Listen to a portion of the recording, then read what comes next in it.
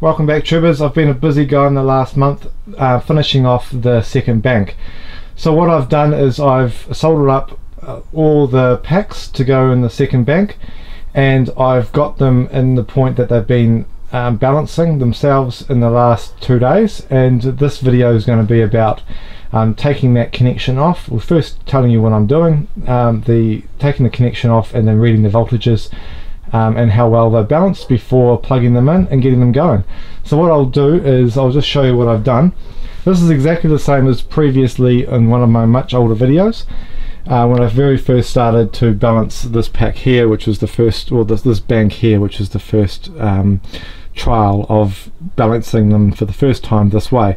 What I've done, and I'll try and get this a bit in focus, is I've got the nickel strip run down, and it's just a long piece of strip, and it goes all the way down to the bottom. That's for the negative, and then I come across to the positive, and I did exactly the same thing. Then what I did was I pegged it all so that so that I can easily remove them, but also so there's a good connection between the strip and obviously the pack itself. So what I've been doing is you can put a clamp meter actually around different parts of the strip, like here and a bit lower down, and you can actually see what's happening, whether the current is flowing this way or if it's flowing down. It's quite interesting, but it's pretty much to the point that there's not much current flowing. So I've tested the pack here and I've tested the pack much further down, and there's pretty much no current flowing now. So it's been about I'd say about 36 hours that it's been sitting all set up in parallel. So there's a lot of cells all in parallel right now. It's currently around 4.12 volts, and it's pretty much time to pull off this and test the cells individually to check what the voltages are, and then what we can do is connect them up and get them going. So what I've done today is obviously the main bank is bank 1 is fully charged after pretty much yesterday's use, and if we look at the charges here, this is what it's been doing today.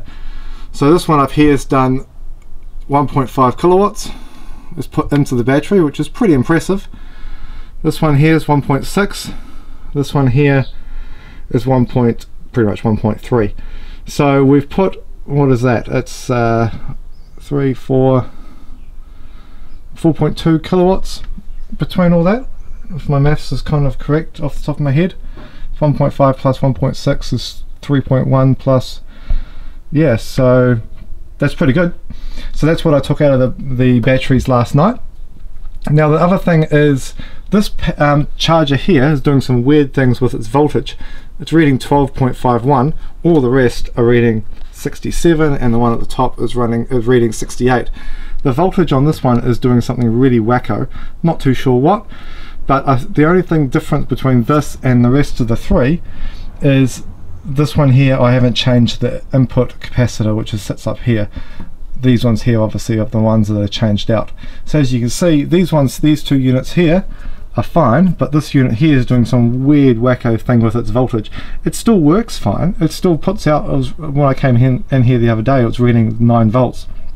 But it was still putting out 400 watts. So there's nothing wrong with it, it's just reading something really weird. Anyway, just that was kind of a bit of an update on those. So if we come across here, this is ready to go. What I started with on this was negative, positive, negative, positive. But what I thought, well, because the packs in here are going to be quite close together, obviously the middle sets of packs, which was these ones here, but I've decided to, for now, put them on the end, because that way it gives me more room to play with them, and my next set of packs I can slide in the middle, or otherwise when I move things around I can always move these ones back over to where they should be, which is in here, so that I can, when I get my third one going, I'll build them up onto the end. So anyway, what I've decided to do was go negative, positive, positive, then negative, and then negative, positive. So I'll just bring the camera up here and I'll just show you at the top of the screen. But that way, if anything happens to the packs, if any wire slips or anything like that, or if a wire comes off or does something weird, it's only the positives touching another positive, which is absolutely going to be fine. So not that that will ever happen, but for whatever reason, if some connection got loose or something happened, it's another safeguard by putting the two positives side by side, and not having a negative sitting right next to it, because that would be a big problem if obviously that connected. So a bit of a safety thing. So as you can see, this one here has got positive on the left, this one here has got positives on the right. So this will go up to the top and connect to there, and then we'll have our negative going to negative, positive all the way down. So what I'll do now is I'll stop rambling. I'll just disconnect very carefully all those pegs and that nickel strip, and I'll bring the video back in a second.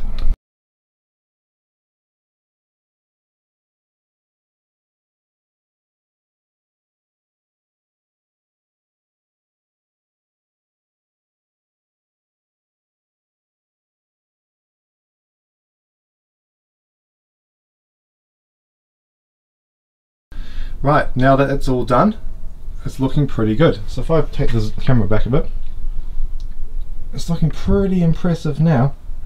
So that's 10 kilowatt hours, 2 banks of 5 kilowatt hours. The second bank's actually just over 5 kilowatt hours, but that's alright. So I suppose the couple of things that I've changed. Where's a good example? This one here. I've shrink wrapped it from here to up to there, using a different type of shrink wrap, or a different one from a different manufacturer, and this has worked out really well. So these sit in a nice and smooth, and they're nice and safe, compared to these ones over here where they don't go all the way up, and sometimes there's a very small gap. So what I'll do is, here's a perfect example of that gap. So what I'll do is, when I next pull out these cells or these packs, what I'll do is I'll re-shrink wrap these with the same style as this, because I really like that and it looks nice and tidy and neat. So next step really is to do the voltage check on all these, and I'll just try and arrange the camera and we'll just do that. So it's a bit later at night. Unfortunately, I'm re-recording the voltage check on the cells, mainly because I recorded everything and the microphone went flat halfway through. So I'm just recording that. Luckily, I haven't done anything else, so we should just be able to redo that. So here's the voltages of the cells after they've been balanced. Right, I'll check the microphone's working. Wow, it is. Okay, good. So here we go. We have a total of 82 volts. It'll be fine to check them individually. So okay, so first one is a 4.1, second 4.1, third 4.1, fourth 4.1, fifth 4.1, sixth 4.09, seventh 4.1, eighth 4.1, 9, 4.1, 10, 4.1, 11. I'll just in fact, you're not going to be able to see it all if I move it down. Maybe you will. Let's give it a go. Maybe you won't be able to read. Let's try and get that better in view. It could be better. It's good enough. Right, no idea what number we're up to, but I do know that we're up to the green topped cell. So 4.1, turn these around, 4.1, 4.1, 4.1, 4.1, 4.1. It is quite incredible how balanced they are. 4.11, 4.11, 4.11. So 0.01 of a volt difference. So I would say these are pretty well in balance, which is really, really good for a starting point. Okay, so this is how it's looking.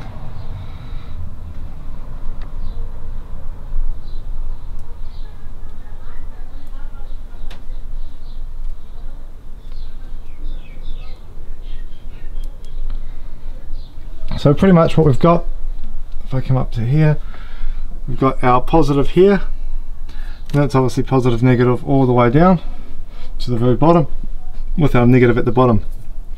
What I'll do now is I'll make up a cable that'll plug into here and go across to here, and I'll have to make sure that this cable is exactly the same length as this cable here, because we're going to put them in parallel. So I will get that done, but that is what 10 kilowatts or 10 kilowatt hours of batteries of 18650s looks like on my setup.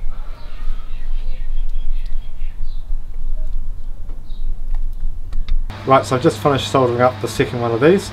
So I've made these exactly the same length, and with any luck this will work. So what I'll do is I'll screw that down on the bottom one, and then I'll now make the positive one at the top. Right, so that's how it looks. Both of them are connected down there. What I'll do eventually is I'll put these up so that they're nicely in place, but for now they're all there, and it looks pretty good. So now I will do the positive. Okay, so I've just connected that up. Now what I've done is I've actually connected it to the second one, mainly because this is an 8 gauge cable, this is an 8 gauge cable, this is two of the 12 gauge cables, I think. No, I think it's, I can't actually remember, but it looks slightly longer than these ones. These two are exactly the same, but this one looks very slightly longer. So I just thought for now I'll just connect it up to there, and I will move it across to there, and I'll just see what the difference is. But for now let's keep it exactly the same, because we know those are exactly the same. If I do use this one with the slightly longer cable going through this circuit breaker, I might have to just might have to shorten this lead here very ever so slightly. But either way, we'll come to that later. But I've connected that up. I've just put these wires at the top here for now. I'll clip them up nicely later. But either way, these are all done. Now the other thing I forgot to mention before was the first bank here is all of cells that are 2000 amp hours or 2000 milliamp hours and above. This group here, which is actually the second bank here, is cells that are 1800 to 1990 pretty much. So these ones here don't fall into this category as good as these, but there's more of these cells. So what I'll do is I'll just flick up a spreadsheet and you'll see what I mean. I've got three different banks, and because I'm using the lower, very slightly lower capacity cells, only by, you know, sometimes, as you see here, 20 milliamp hours, not much, but others are a little bit more of a difference. But you'll see that I've increased the amount of cells. So these ones here have got 32 cells in a pack. These ones here are 36 cells in a pack. So what I'll do later on, I'll show you the video of comparing the three different pack sizes, but either way I just thought I'd mention that. So either way, that is what, 1200 and something cells, and roughly about 642 5 kilowatt hours, and I'll show you on the spreadsheet. It probably makes it a bit more obvious, but either way, what I'll do now is I'll just show you the voltage. So what I'll do for that is I'll just zoom in onto here.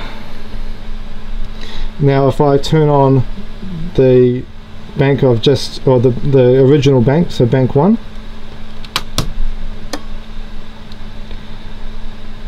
we're reading pretty much 81 volts. Now if I flick on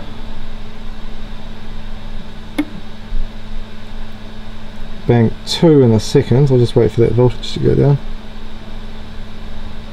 Why the reason it goes so slowly down is mainly because the charge controllers over here have capacitors on them, and the capacitors charge up, so that's why when there's pretty much no load, no resistor on it, it takes a while for those capacitors to drain down. But either way, so let's turn on the new bank. Now this is pretty much 82 volts, so the charge to that 4.1 volts per cell. The other bank I'm charging to just over 4 volts a cell right now.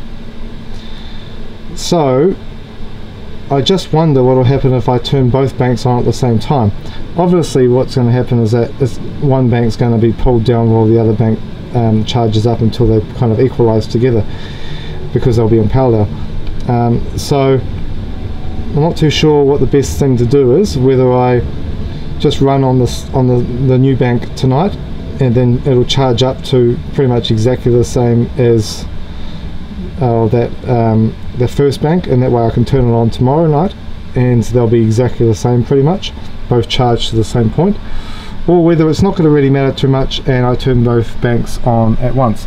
Maybe put some comments in the section below to whether I turn both on at the same time or I wait until tomorrow night and I turn both banks both banks on when they both reach the same charge rate. Because what will obviously happen is that the current will flow through and out the other one to charge it, but obviously we don't really want to exceed 32 amps, and I don't know, there's not that much of a difference between the two banks. There's obviously the 4 volts versus, well, 4 point something volts versus 4.10. So yeah, I don't know really what's going to happen if I do that, but probably be best to be safe than sorry and just run off that new bank tonight. So anyway, I hope you guys enjoyed the video. Comment below, subscribe if you still haven't subscribed, and I'll see you on the next video. Thanks guys.